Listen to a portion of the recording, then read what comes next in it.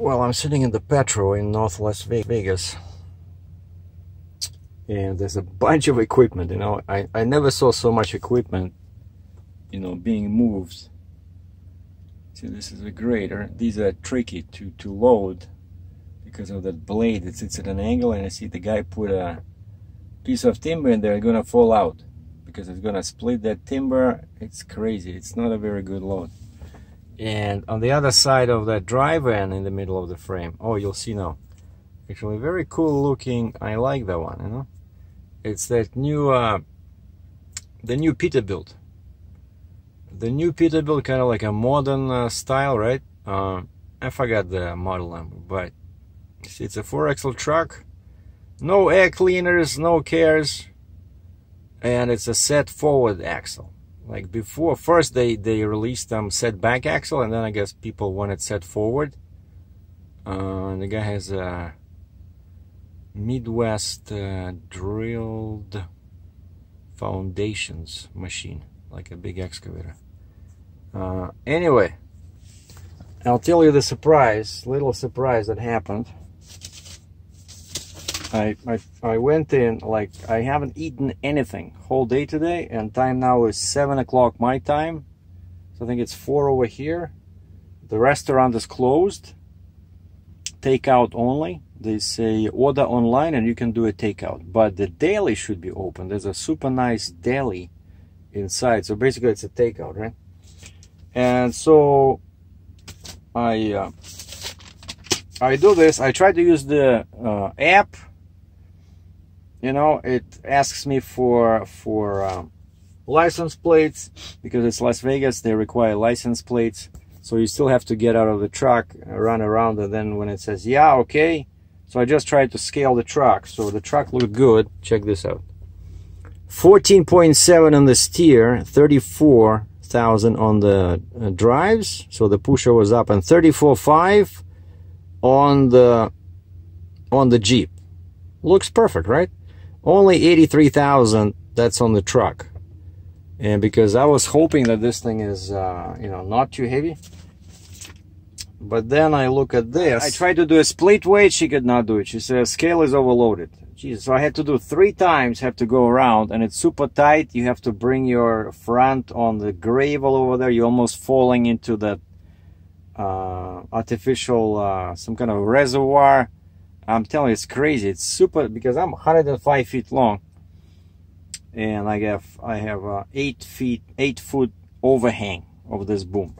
But basically, so yeah, the truck and the Jeep are fine, but then I finally managed to scale, and I see way too much weight on the first tandem.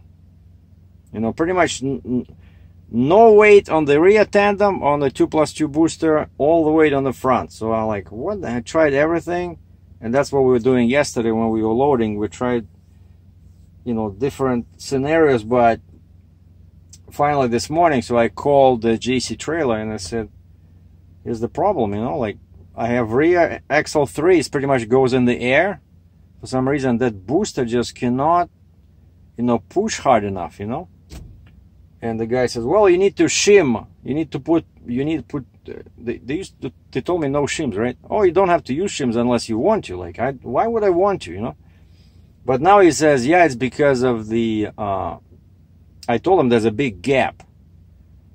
Hold on. We can probably go and, I can show you this. Why it would not work. So there was a huge gap between the axle 2 and the spreader, and because of that there was too much slack. And he says, put a shim in there. I said, I can't, because you give me round holes, they're not for shims. And so the guy said, I said, how about if I shim the axle behind the spreader? And he says, that's not going to do anything. You need to shim in front of the spreader. And I said, so it looks like I have to switch back to 3+1. And he says, it works for you fine. I said, yeah, for 3+1 worked. And he says, put a shim between axle 2 and 3. And so I walked around. I went to these guys, said, and they have a forklift, but they're not allowed to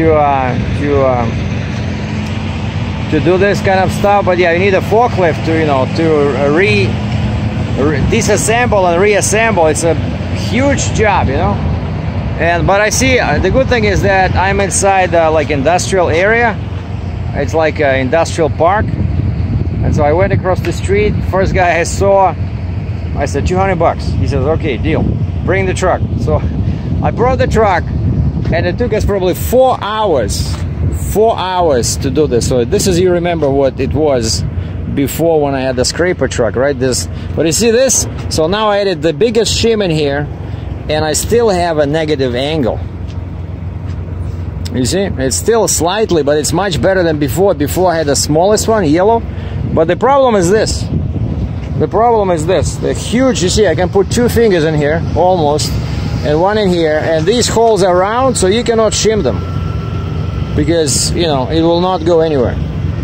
And those holes are round, so they have to do something. And so he says, yeah, when you come back, we'll fix it. But he says, personally, I think you should run 3+1 all the time. He says, I think it's better. And I tend to agree with him, you know, because with this, it goes much easier around corners. 2+2 actually is more hesitant because there's so much pressure, you know. And also backing is easier with this because, you know, when you back, you just drain the air from one axle and you lock these, right? But you see what's happening here? Look at the angle. See, that's what that guy from JC was able to, he understood that right away, because I see, he says it's not supposed to be like that, right? But at least now I can push this into the ground, whereas before these chains were super tight, so the airbags were all like kind of like 2 feet long, you see? So they're still not, this is still bigger than this, but it's definitely a huge difference than what I had before, I'm telling you. Like before, these airbags, well, they were like 30% smaller.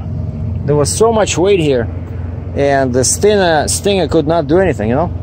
So basically what I need is, I can still raise it higher, but I'm just afraid that it'll blow or something, you know. But what am I here? 1, 2, 3, 4, 5, 6, 7, 8. I might try to raise it to, at least now there's nothing in the front, you know, whereas before, imagine, right, I had the second axle here, you know, when I try to do this, it's like turning it like this, right? And so this axle 3 was in the air, the wheels were spinning, you know. But yeah, so I can move some weight here, and yeah, and when I come back, we're gonna do the same style connectors over here, because of course I was like a miner again, climbing there, reattaching everything. I'm telling you, it was a nightmare doing this in a foreign town. So yeah, but at least all chains are loose, everything is good. And so the next thing we gotta do is we gotta move the machine, believe it or not. So I gotta take all these chains off, but I'm not doing this today. Yeah, you see, that's Fontaine Stinger, by the way. Oh, I wanted to buy this one. That you see that EQ1, that's fully hydraulic. So this is MX. Oh, it's extendable. It's extendable, probably 40 ton or something. But anyway, so I gotta take all these chains.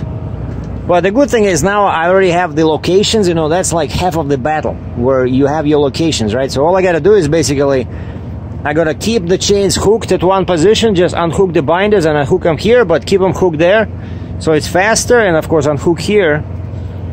And I called Alan, the guy who was loading me yesterday, and he says, oh, we're already gone. What? So it turns out this thing is made in Finland. It's a Finnish machine. But the problem is, not enough weight on the truck, too much weight over here. So what does that tell you? And so this center of gravity, I said, why is it here? Oh, it's because when it has a hammer. So they took the hammer out. Okay, so mine is here, and I put it like that, 1 foot forward of my light, and that's still not enough. So basically, the plan is, you see, that's way too, you see this? So, and this, so it's gonna hit it. If I look from here, I can see that that part is gonna hit it, but I can bring it pretty much 2 feet forward, so that's a lot with this heavy machine. And you see, I had to do it like this. I don't like it, but I grab the hook on this, on this, then we put this like one chain like this, one chain here. It has D-rings in there on the side, and there's other set of D-rings over there, so it's all secured. So, but yeah, I feel too tired. I don't want to do it today. See, that's where the counterweight used to be, but definitely too much weight. Yeah, so it has to go all the way. When I feel the hit, boom, then I stop. Oh, and so this guy Alan, I left him a message. I said, hey, do you know anybody?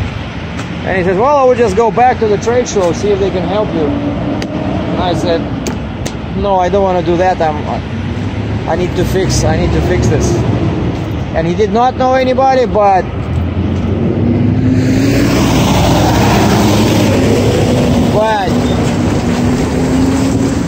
so instead, I got a very good instruction lesson from him. You know, I said, how do I do this? How do I move the machine? And he says, are you in the cab? I said, no, hold on. So I went to the cab, inside the cab, and he showed me it's pretty simple. There's a cutoff switch you have to turn to, you know, to start the battery. And then there's turning, you know, ignition key. And then there's one joystick. So one joystick, it's not like a 2 setup, you know. One joystick controls all the tracks. So you push it forward, it goes forward. You push it backwards, it goes backwards. And you tilt it left, it goes left. So very easy. So he says, just be gentle, just touch it lightly, and it should start going right back. And there's a camera in there, like you have a huge, you know, screen, shows you like the visibility is awesome from that machine, you know. So I went inside, the cab is so big. So we'll do another video about this tomorrow, when we'll call it rechaining in Las Vegas.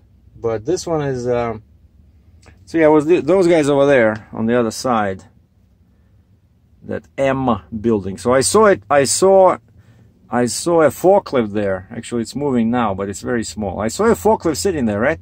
And I thought, hey, I'll go and ask those guys. But that forklift seemed very small, so I just walked. Oh, check this out, the helicopter. And so it was very small, so I walked. Oh, check, like, you see how many trucks are here? This is so great, you know? Look at this. Massive Freightliner Coronado. Wow, it has the same setup as what I used to have. See, I like the look of this. And the guy has a Ukrainian flag on the fender. And Fontaine as well, with a small, like 23-inch flip box, like what I used to have, 55-ton. No, MX. Oh, it's also extendable. MX, and I see how I know it's extendable is because in the back it has a split. In the back it has a split in the deck, so you see that that's kind of like where it goes out. And what's funny, next to me when I parked today, next to me was a Russian guy. Oh, check this out. Wow, you guys are in for a treat today. Holy moly, how much it does that weigh? I don't think it's that heavy, actually. Why does this guy has all these? So that's the truck I wanted to buy. That's T800 wide hood. So it has this ugly old style single headlights. So the guys tried them Jeep. Well, it's a 360, Komatsu 360, and it's all steerable, drop side rail, 360. So, oh, it's probably 60 tons or something. So that's pretty cool. Oh, and he disconnected. Look, that's his neck. So I guess I don't think he needs all these axles over here. It's just because he probably was doing something else, and then he got this. This load, you know. But yeah, lots of interesting trucks and interesting loads here, and